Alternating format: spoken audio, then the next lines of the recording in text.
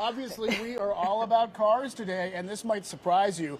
Did you know Carnegie Mellon has its own race team? I did not know that. Yeah, it's made up of about 80 full-time students, mostly from the College of Engineering. Yeah, they design, build, and race a formula-style electric race car every year. In fact, this is the 8th year that CMU will compete in the electric division, all while taking a full class load, too. They're really amazing. Wow, that's a lot.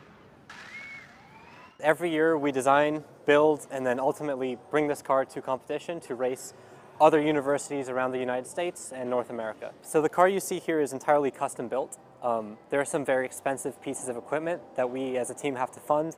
Our motors and our battery pack especially cost multiple tens of thousands of dollars.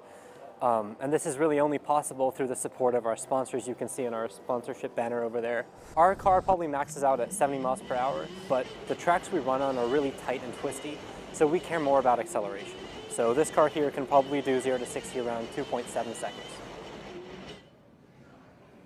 Wow, this is so cool. And they're really good, too. They won every hybrid competition they entered last year. That's talent. I expect nothing less from CMU. That's just what they do. All right, they are gearing up for a big international competition in Michigan this summer, and we wish them all the best. Yeah.